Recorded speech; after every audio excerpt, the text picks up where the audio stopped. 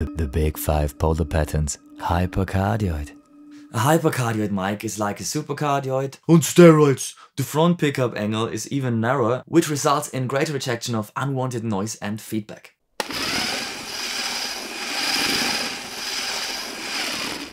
It's great for managing spill you don't want to have, but be aware.